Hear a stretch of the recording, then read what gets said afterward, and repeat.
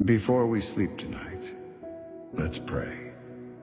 Heavenly Father, as I come before you this evening, I thank you for the day that has passed and for all the blessings you have bestowed upon me. I am grateful for your love and guidance throughout the day. Lord, I ask for your peace to fill my heart and mind as I prepare to rest. Help me to release any worries or burdens I may be carrying, knowing that you are in control. May your presence surround me, bringing comfort and reassurance. I pray for protection over my loved ones and myself during the night. Keep us safe from harm and grant us restful sleep. Refresh our spirits and renew our strength for the day ahead. Thank you, Lord, for your unwavering love and faithfulness.